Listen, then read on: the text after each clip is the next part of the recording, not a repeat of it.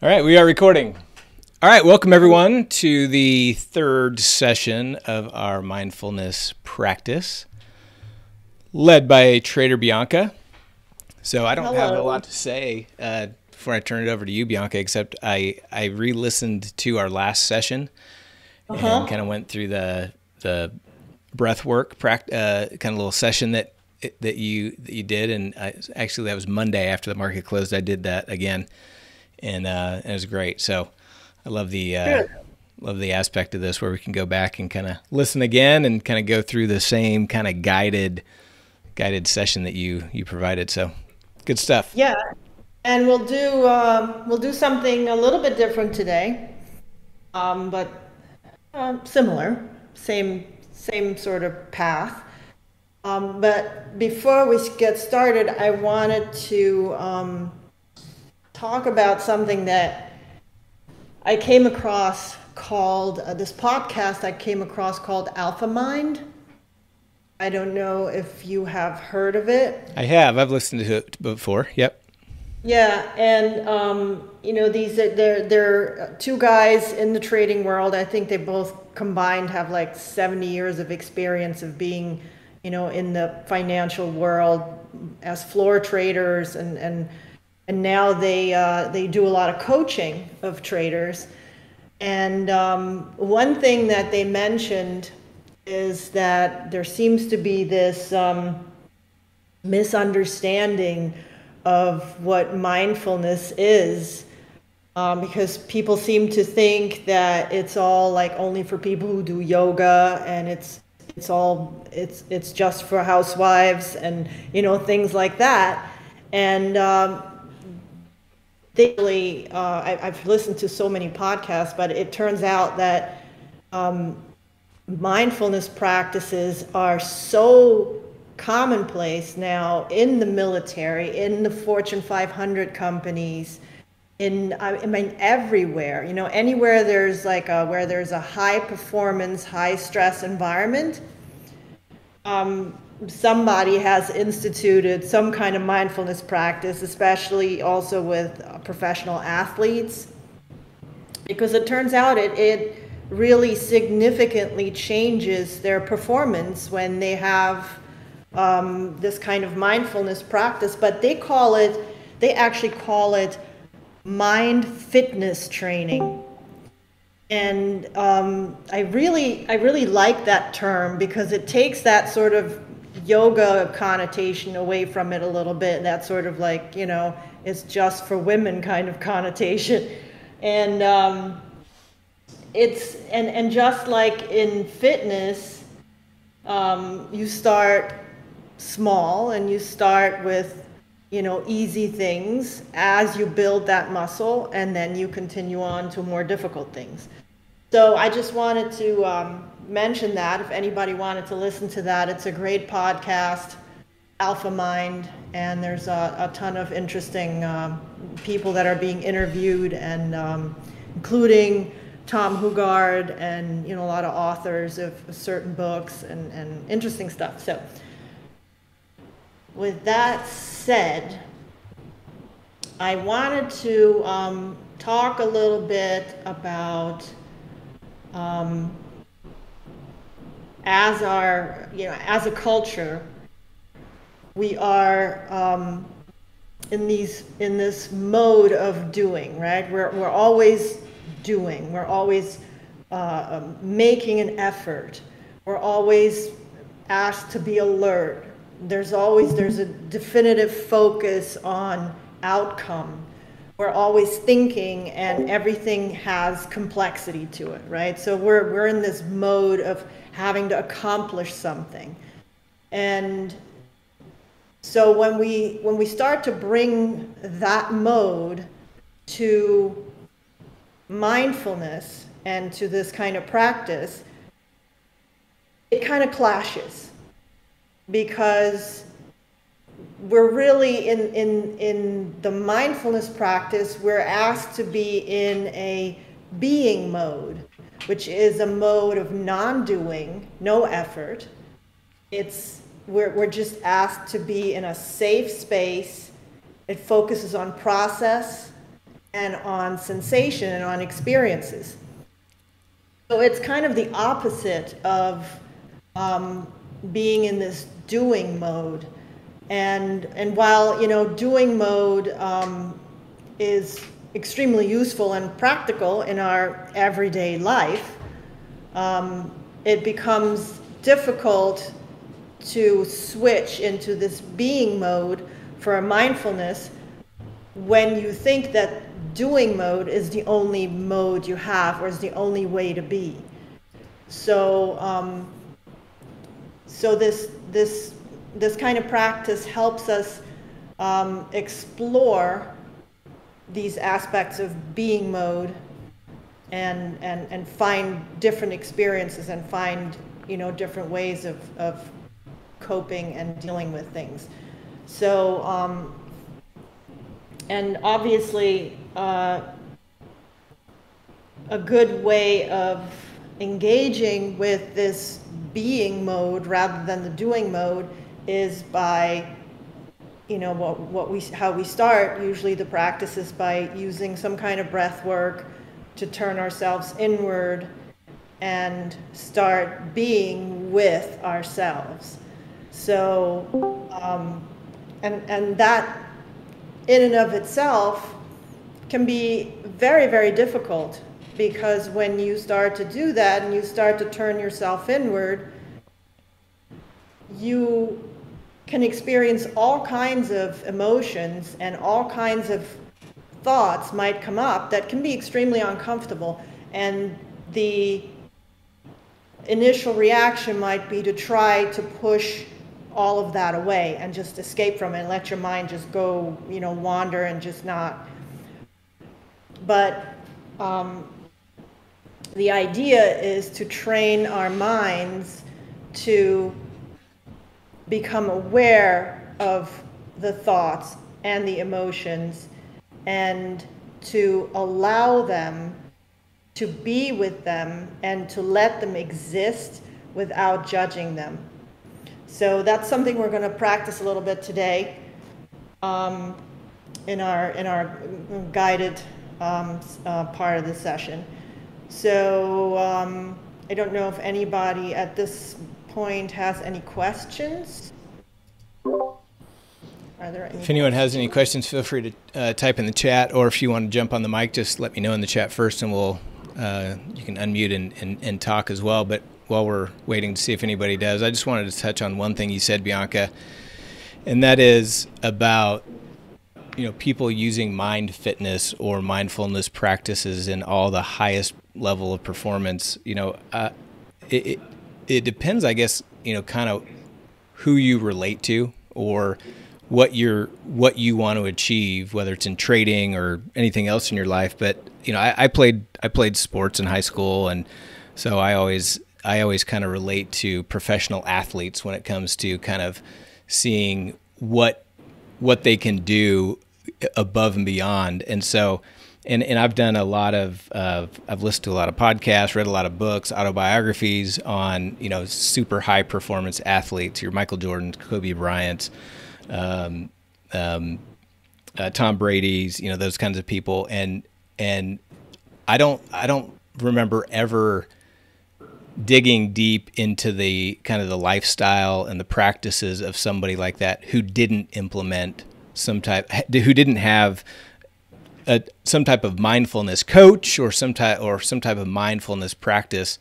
And so it just goes to show you that if you want to achieve something at the highest level, then it's not only just kind of a nice to have kind of thing, but I think it's a critical thing to have. And so, when I'm looking at my trading and I'm constantly trying to get better, and I want to think of myself as a high performance athlete, except in trading, I just think that some of these practices that you're talking about and some of these exercises that you're going through, I think they're critical. So I just wanted to throw that out there. And whether you relate to athletes or artists or whatever it might be, I think just doing a little research and understanding what it actually takes that you don't see on the surface.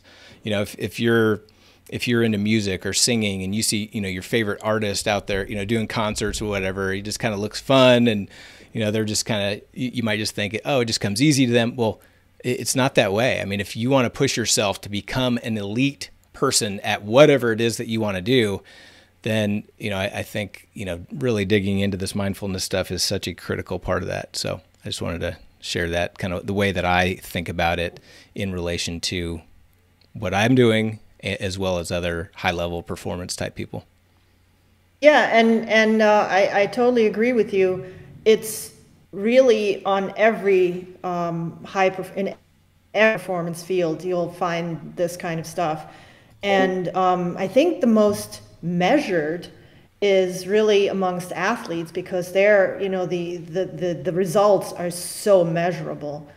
And they've done incredible studies with athletes who implement these kind of practices. And yeah, they really have incredibly increased performance. And so you might, like, how does this relate to trading? Like, we're not, running sprints or, doing anything like that. But our minds might be running some sprints sometimes. But, I think for traders, for the most part, where it is beneficial is that you start to become aware, or more aware, of when things start to go off the rails for you emotionally. When you start to become aware of these thoughts and emotions that you might have that can start to accumulate during the day, and they accumulate and accumulate, and at one point they blow up and they start to take control of you. And the result might be revenge trading, placing trades that you didn't really, intend, or that don't make any sense, but you can't help yourself. And, there's all kinds of aspects, making mistakes that you normally wouldn't make. There's so many different things that can go wrong, as you know, in trading, when our minds start to, go haywire, and our emotions start to take over, and we lose control in that way. So the mindfulness helps us become cognizant of the thought processes that we have and the emotions that we have. It's sort of like a metacognition, where we think about our thinking. So we are more aware of our thoughts, and therefore we can recognize the signals of when things start to go wrong. And that's when you can implement the techniques like, breathing, body scans, a short meditation, anything like that, to bring yourself back to center and not let those emotions take over. So I think that's I think that's always a little like an elusive concept. When somebody is a really good trader, they go, yeah, why do I need this? I make money. I'm really good at this. But, I think there's always room for improvement in any field, anywhere. So, yeah. So if there are no questions, I would say we start with the breath work that I have planned for today. You can either lie down or you can sit up. Either way will be fine today. And the breath that we'll be doing today is called the 3-part breath. And it's a little unusual. It might take a little getting used to, but when you're not usually thinking about your breath, it all might feel a little new, but just stick with it and see what you get from it. And so we're going to sit comfortably or lie down wherever you are. And we're going to place the right hand on the stomach, covering about where the navel is. And your left hand is on your chest, sort of on your sternum. And you're going to close your eyes. If you feel comfortable, close your eyes. Also leave your eyes open if that's more comfortable. And we're just going to be here for a minute and observe the breath, breathing normally in and out through the nose. The tongue should be resting on the upper palate between the teeth. And think of the breath as a circular movement. So there's no stopping point or starting point. In and out through the nose.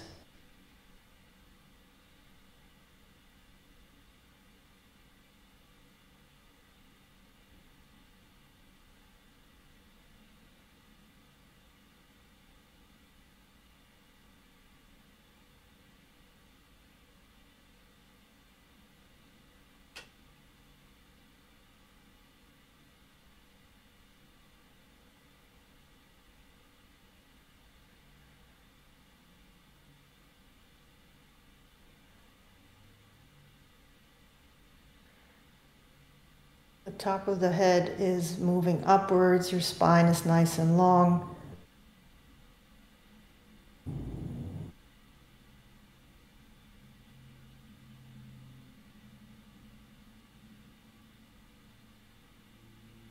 And you're slowly coming into your body, noticing any areas of tension, any holding.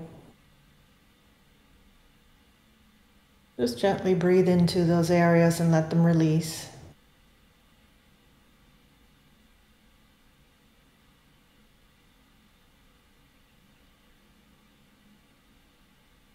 This is called the three-part breath because we're going to be breathing into 3 different parts of our lungs.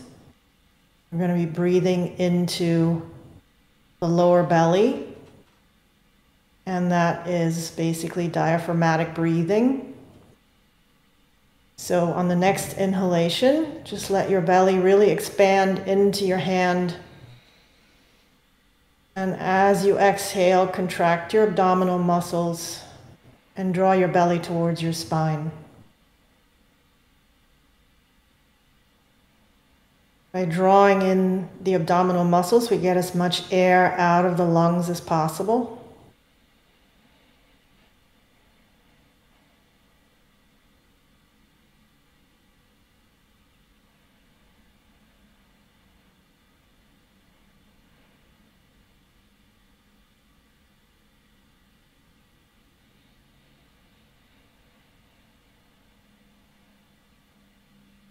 Next, we're going to add thoracic breathing. And as we're breathing in, our abdomen expands, and then we're going to let the air expand into the rib cage, the thoracic region. And as you're exhaling through the nose, squeeze your rib cage, and then let the belly contract to empty your lungs completely.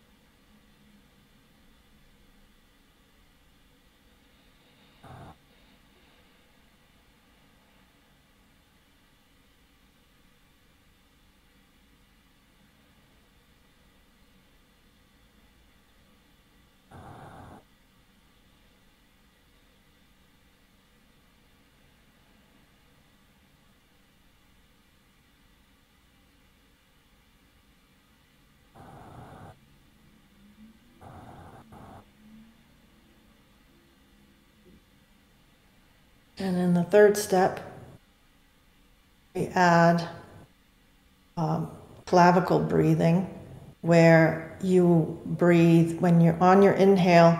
You start with the inhale in the belly, let the air travel up to your rib cage, and then all the way up into the chest to just below the clavicles. So that way we're filling the entire lung capacity.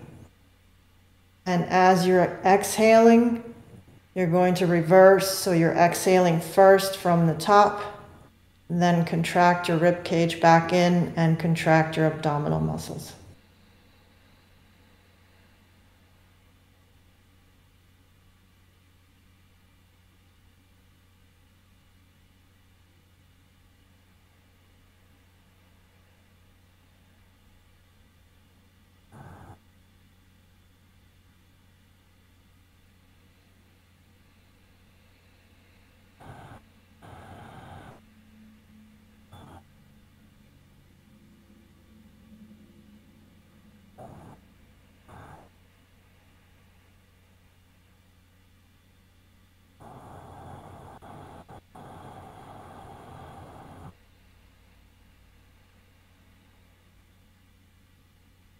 You can use your hands to get the sensation of expansion in your belly and your chest.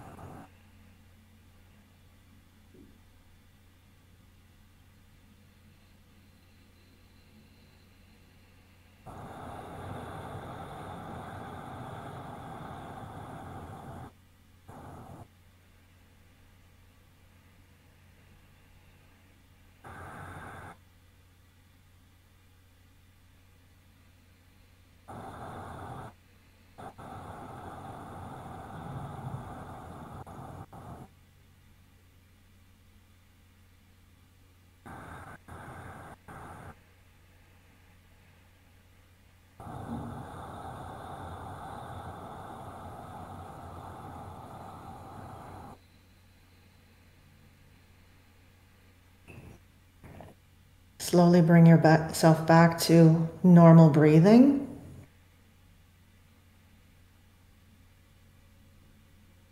And we're going to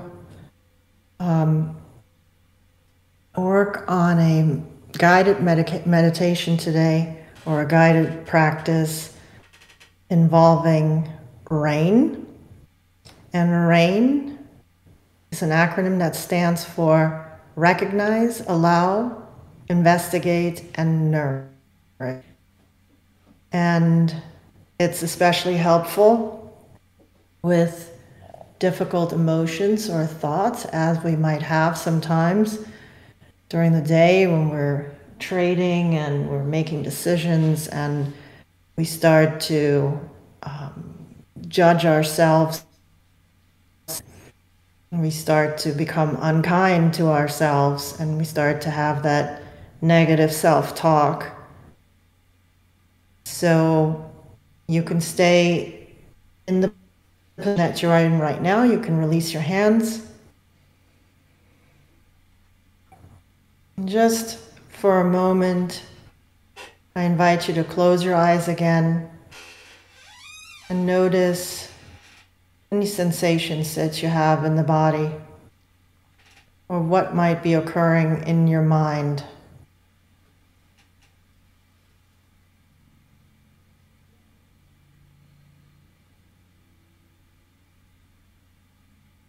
Simply observe without any attachment, without any judgment.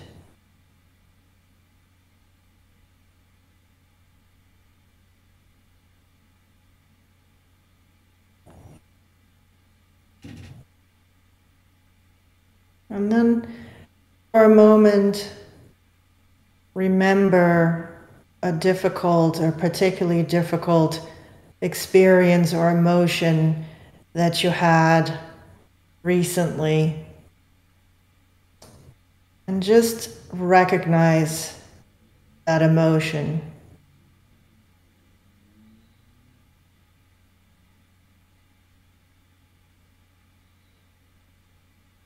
Recognize any thoughts that are coming up, any sensations that are caused in the body. For example, clenching of the teeth or any tensing of muscles. And become aware of the critical inner voice that might have accompanied that emotion.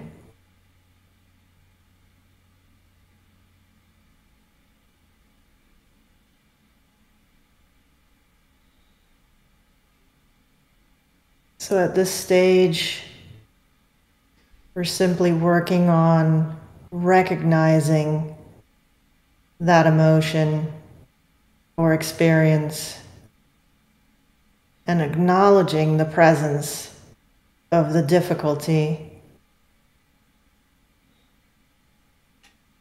and trying to observe the various effects it might have had on our bodies without judgment.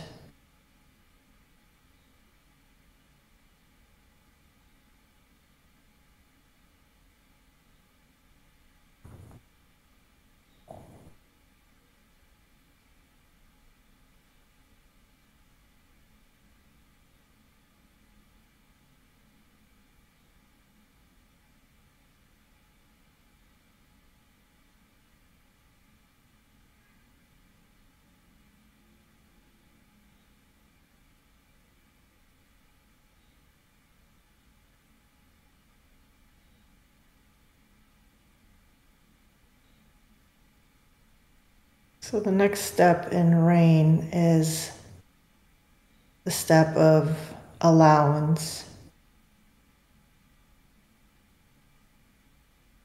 And our default mode with difficult emotions or unpleasant experiences is to get rid of them in our minds and just suppress them, or just run away from them in some way. But instead of doing that, this time we're going to allow that emotion to be fully present in you.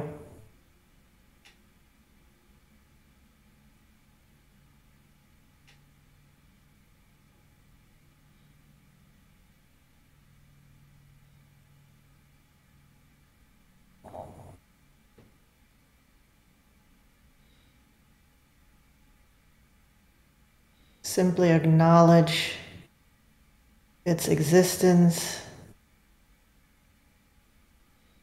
And you might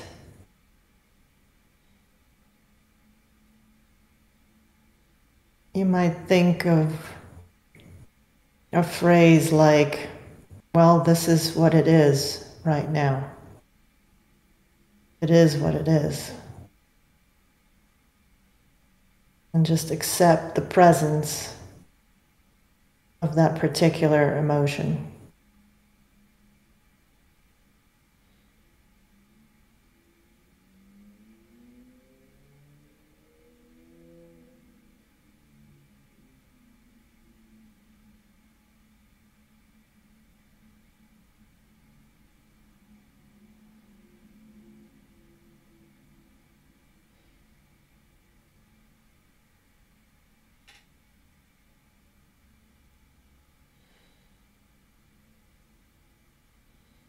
If your mind starts to wander,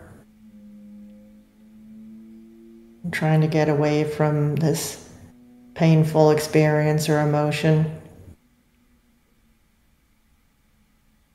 simply bring it back gently with kindness and acceptance, without judgment.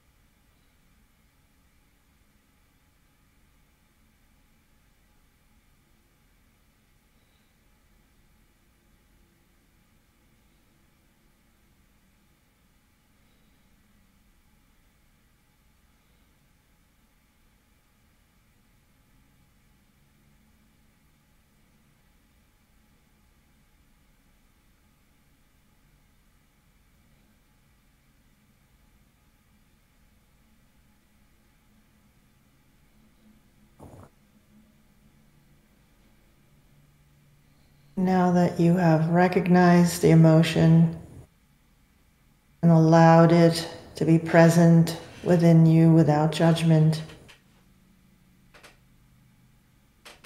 the next step is to investigate. So we become curious. You might ask yourself where in your body you feel vulnerable when you're experiencing this emotion.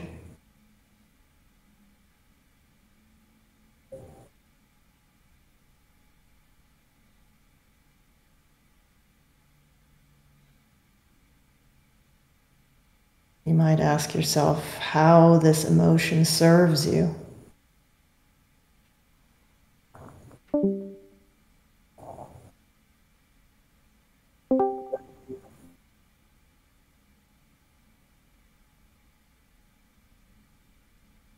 And you might ask yourself if you believe you can be free from this turmoil or pain that is caused.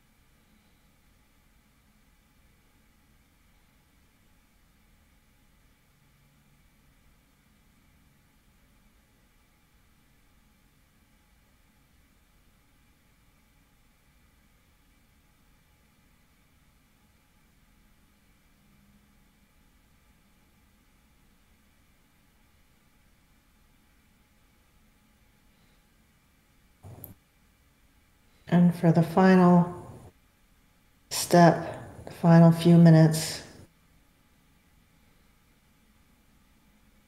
we start nourishing ourselves with self-compassion. And you can do that by offering some phrases of compassion to yourself, whatever that might be, and offer an open heart to the difficulties and the difficult experiences or emotions you might have.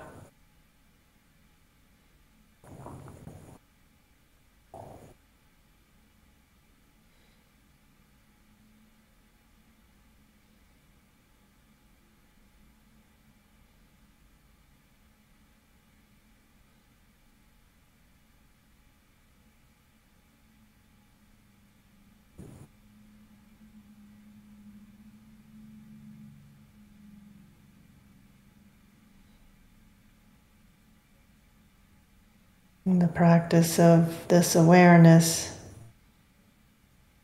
of these emotions and offering compassion to ourselves and kindness tends to painful experiences rather than denying them, allows them to exist without suppressing them.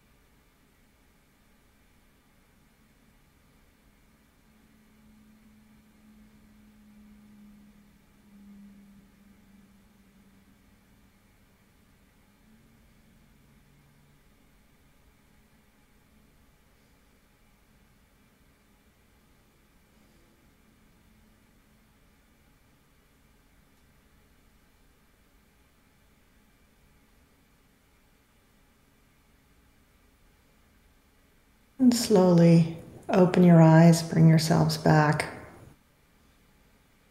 And if anyone wants to share, that would be great.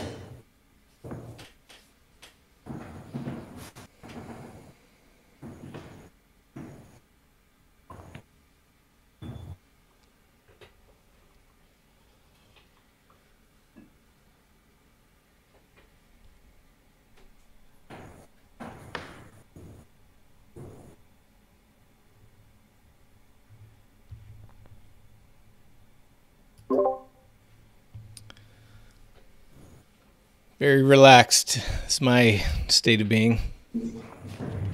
That's good. This particular aspect of being with our difficult emotions and thoughts can be a little challenging initially, because naturally we want to just push them away and just react. That's like, we've all been there. We all know what that feels like, right? It's this like takes you over.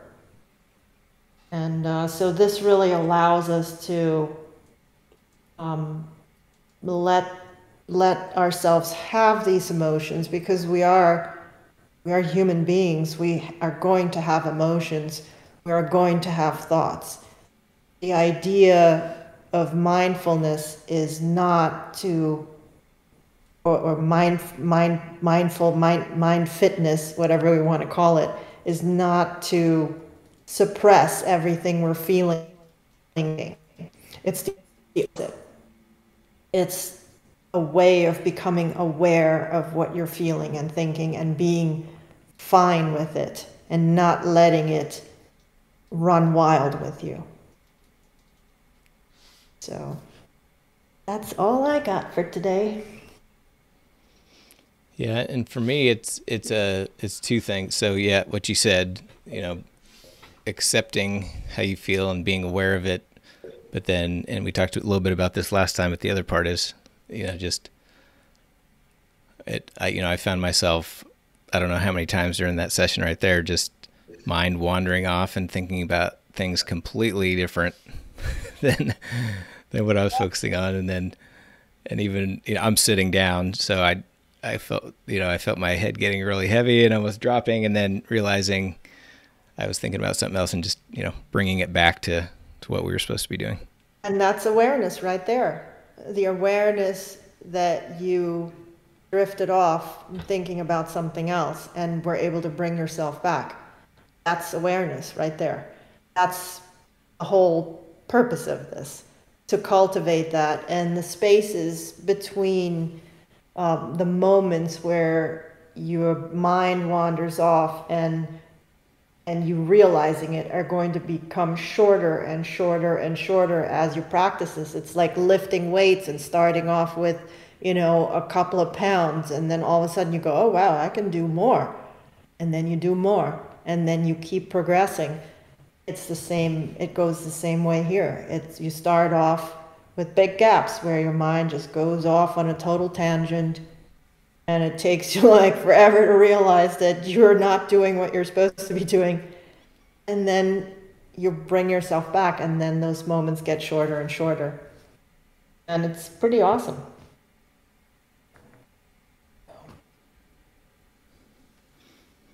Awesome. Yeah. Are there any questions from anyone?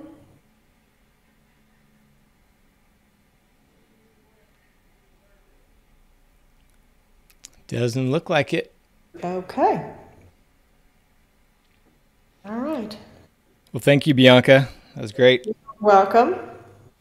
And yeah, you can always go back to the recording and do that again.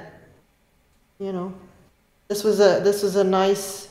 This was. I mean, we started off short in the first practice, and then we got a little bit longer last time, and this time I think we're probably at a good 15 minutes. That's really good. It's not bad. So, we're progressing. Yeah, good stuff. Yeah. And for those wondering, the replays will be in the mindfulness practice channel. I've started a separate thread, so if you click on the mindfulness practice channel, you can either hover over it and the thread pops up, or you can click on the mindfulness practice channel, and up here is the thread. So you can click on that, and that's where the replays will be. So you can go back and listen to them there. Awesome. All right. Thanks, Bianca. Thanks, everybody. Thanks for coming. Talk to you soon. Take care. Bye-bye. Bye.